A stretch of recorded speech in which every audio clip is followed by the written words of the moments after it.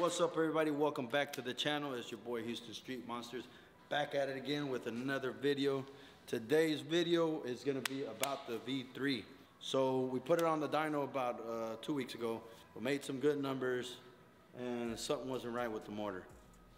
It was detonating, so I tore it apart and find out we're having a little bit of piston to head clearance issues. So we're pulling that motor out. You know, I'm gonna send it out to get checked and freshened up or whatever. But since I already had the Texas Speed motor here, I'm gonna go ahead and put that in the car. So we're gonna grab all those parts that we have laying on the table and assemble this short block, and hopefully everything goes smooth so we can put it back in the car and get it up and running. So we ordered this booth online, got it about 2 years ago. It's doing great. We've done a lot of coatings, powder coatings, copper coatings, everything, you name it. So you find these on Amazon. So what I'm gonna do is I'm gonna pull out this crank gear. I'm gonna reuse it on the other motor.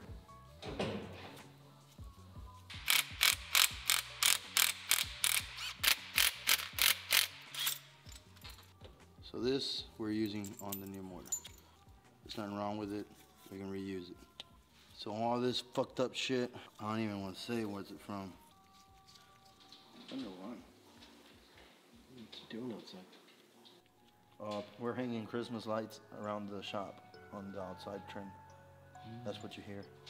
We all have the Christmas spirit, so we're hanging Christmas lights outside. Y'all see it. I'll show you on the nighttime. That being said,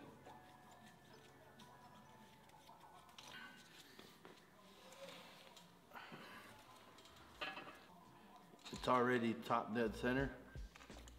You know what I'm saying? So we should be good on that. It's gonna make this mark be top dead center under 12 o'clock because the cylinder 1 is top dead center. So this is the mark you do the keyway, and this is gonna be at 12 o'clock. So we're good.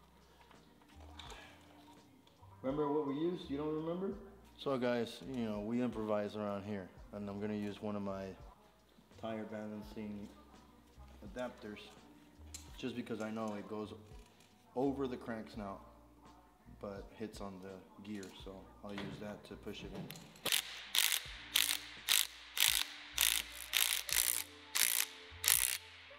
That's it. That's how you do it. Like I said, we improvise. We use one of these, but then we add one of my tire balancer adapters to walk it. It works. We'll see. So right now we're gonna get the camshaft. I'm just gonna lube it with some engine oil since we are gonna put it together and start it up quick. It's not gonna sit there for months. We got the cam bolt. Oh yeah, let me get it. All right.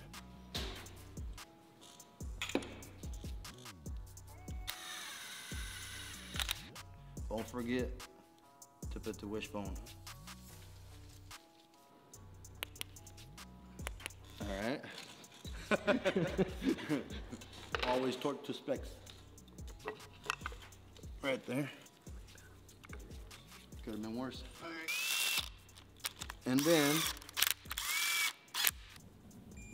all right, so we got everything as far as the timing chain, timing gear, oil pump, and now we move on to the lifter trays and lifters. Wiggle in there, right there. Now guys, like I said, there might be more professional ways to do this, or maybe a correct sequence to do this, but I don't give a shit. You know, this is my shit. We're not doing it for a customer or anything, so I'll learn the hard way. You know, if something's wrong, I won't do it again. No more than 10 pounds. I just do it hand tight, and that's about it.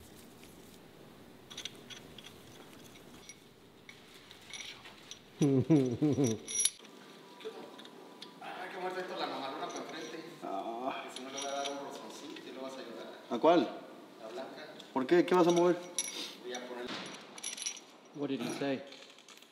Oh, well, we're putting up the Christmas lights because we are in the Christmas spirit, so the Denali or the Shelby is in the way. I'm not sure which ones he was talking about, but I told him the keys in the truck to move it. Don't need to be tight. I just see wherever they stop going in.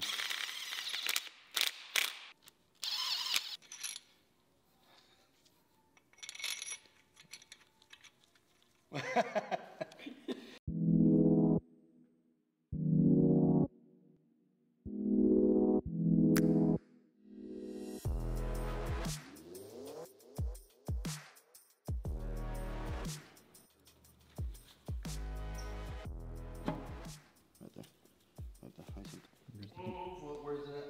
I got you. Where's that? Oh, I'm blinded. Where'd he go? Oh yeah, it's not.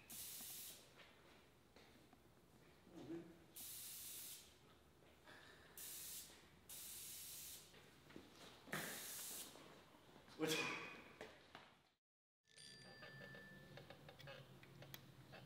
I didn't like. I didn't click. Oh shit! I'm snugging them all first.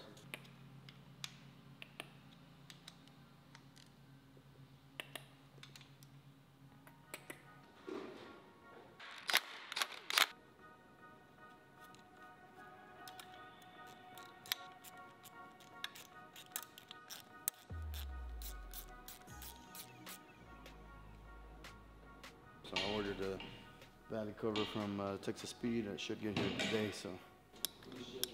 Well, guys, we're about ready to drop this motor in. We got all the front drive stuff, water pump, tensioners, pulleys.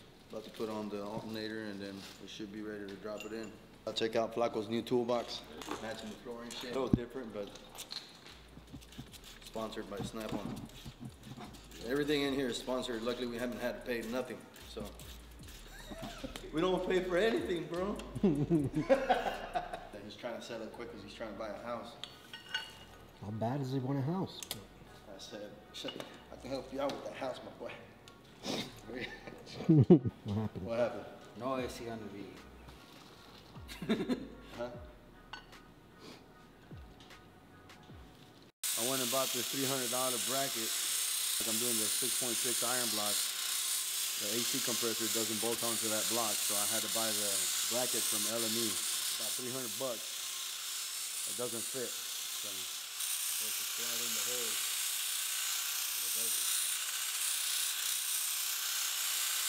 Maybe their math is wrong or something, because the OD of this is not the same ID of the block. So we're gonna need some more, man.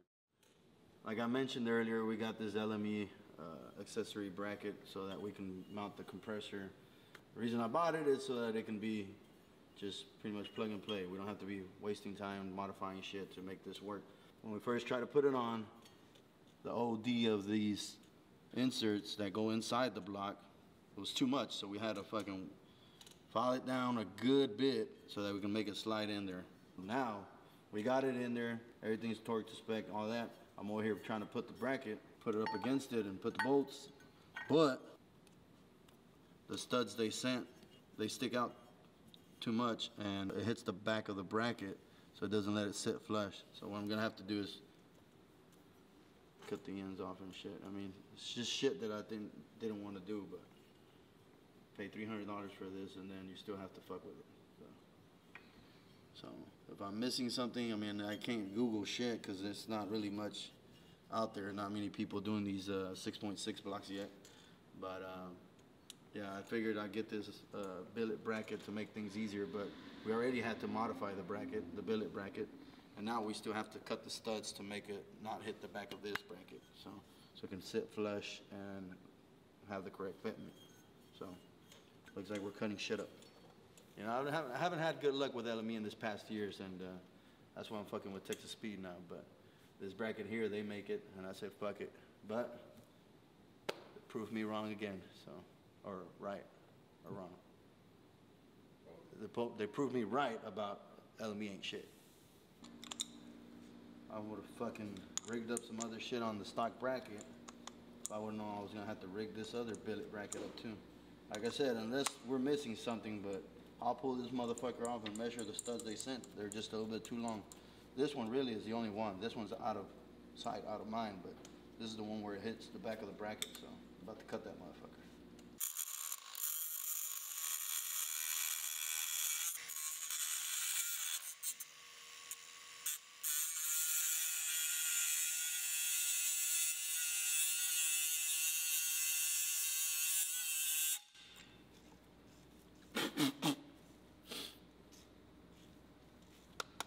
this thing acts up.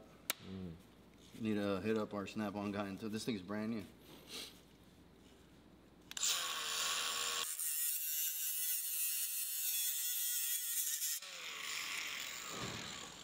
All right, guys, there you have it. Precise cut. Nothing happened to the billet bracket. See, we're good. Nothing happened. We're good. So yeah, guys, that's why I'm kind of pissed off, because I spend money on this thing to make it easy, not have to fuck with shit. I get it. It won't go in. We finally did that, and then here I go trying to mock up the bracket, and the back of the bracket hits the stud. So we screwed them in till they bottomed out. I had to cut it as that. So we just got to go get shorter bolts.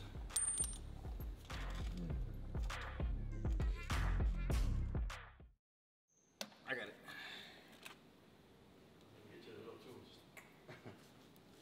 When I bought this car, this coolant reservoir, one of the bolts are studs, because there's a stud, and then you just put a little nut. So it was like stripped. Gotta cut it off just to get it out. We don't need it, but it needs to be out of the way so that the new tank can sit there. And no, I don't like cutting shit, man. That's that snap-on one, okay. What happened? This thing's acting up. Put a little bit of force on it and it shuts off for a few seconds.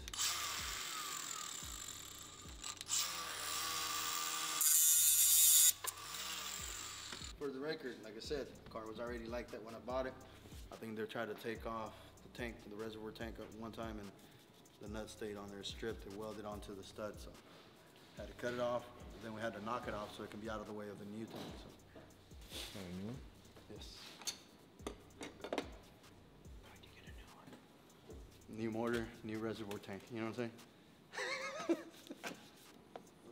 took the other one off at manual shop, right? What's that? We took the bottom one off at manual shop, didn't we? We got little nuts right here. Yeah. So it's like, you know what I'm saying? Little, right there.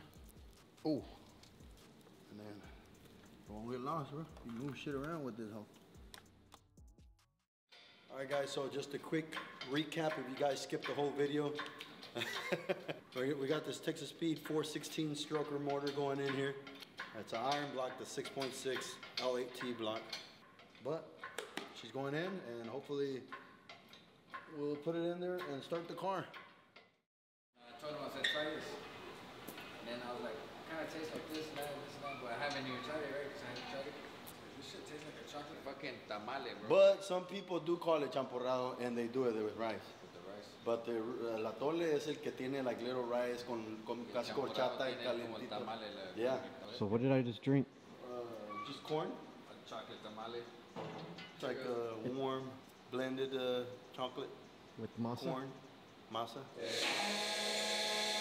They make the masa out of lard and shit? It smelled like lard in there, man. I don't know. Smell it. I mean, possibly. Yeah, everybody fucking does it different, so I don't know what the fuck they use. Fucking drinking lard and shit for breakfast.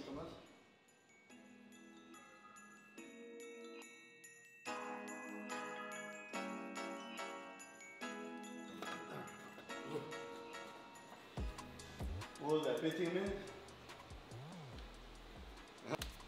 All right, guys, so we got the motor in. Finally, after 15 minutes, put back all the harness, then put back the blower, starter, headers, all that good stuff that we had to take off, and then hopefully start it. Let's go. Describe the shape of my disc, because I feel it's getting hotter and hotter. It's getting fucked up. We're making great progress, guys. Car looks like a car again, so they're saying it's supposed to freeze tonight or tomorrow, whatever, the next 3 days. And as you guys know, last year we had there wasn't enough electricity for the city of Houston, but the mayor's house was lit. So I do have my big ass generator. Remember, guys, if you're cold, your cars are cold too. So bring them in. All right, guys, so it's freezing outside, but we're nice and warm in here. You see Flaco over there in shorts, and it's 17 degrees outside, and Flaco's over here on shorts, and you know what I'm saying? Like it ain't, yeah, we're good. So anyways, the motor's in. pretty much, only thing you got to do is plug the harness up, grounds, and it'll be time to put the blower on there and then belt and all that stuff. So we're getting really close. It's looking good so far. Just little things here and there that, you know, as you're putting it together, we kind of miss. But it won't happen again, right, Flaco? Nope. All right. I like it. I like it. Good job, Baron. Good job, Flaco. Thank you. Crank it up. Baron, how cold is it outside? It's fucking cold. Is it freezing? Freezing. Put that little break-in oil, baby. Big shout out to BP Racing for sending us this break-in oil. I don't know how much oil to put in there, so I just put it into, and when I see it overfilling, then I stop. No, I'm just kidding.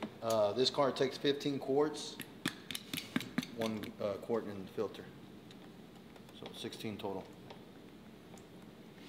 So what I usually do is I put in this VP break-in oil, start it up, warm it up, do a couple donuts, drain the oil, and then put the oil that I usually run, which is Rotella or VR1 2050. Stay tuned for the next video because we're gonna reveal 2 purchases, 2 additions to the family. When's the giveaway, bro? Y'all make sure to go like, share, and subscribe because as soon as we reach 10,000 subscribers, I'm giving away a vehicle. Like giving it away. You don't gotta buy shit. I'm gonna give it away. A lucky subscriber is gonna get it. You crazy. I am. So yeah, make sure you guys subscribe and tag friends on the comments and they subscribe and that's it. So big shout out to Snap-on for giving us little cubbies. We use them to, you know, whenever we have spills or something, just small stuff. We don't have all that room for a big ass pan or something. Damn, that hole's leaking though. Really? Yeah. It's literally just a magnet tray. I know. Don't listen to him. All right, so what we're doing is this valve here was originally up here, and the hood hits it. So, anyways, I went ahead and bought this little billet fittings and adapters, and I'm gonna cut a piece of hose so I can extend it, and we're gonna put this valve right here. I know you normally want this at the highest point of the car, so when you're bleeding it, blah blah blah, but we got the Weapon X chiller, and it's got another bleeder, and we can pump it. It works badass, so don't worry about this one.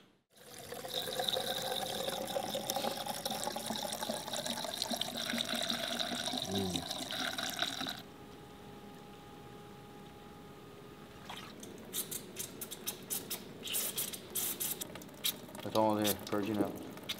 You're adding? Yeah. All right.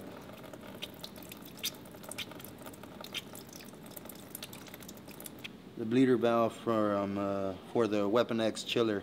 Big shout out to Ben, Weapon X. It uses the AC and it works good, so I still got AC in the cab and it shares it with the chiller, so it works good and easy to bleed. We get all the air pockets out. All right, so we got all the fluids in the car, oil, coolant, heat exchanger, coolant, everything. This is a new motor, so I'm gonna try to crank it over a few times before I try to actually start the motor. So crank it up, get some oil going, and then I'm gonna try to start it. Let's go. Little rigged up shit, just to jump it and let that pump run without having to turn the key on and all that shit. So it works. I'll save this little sucker for later.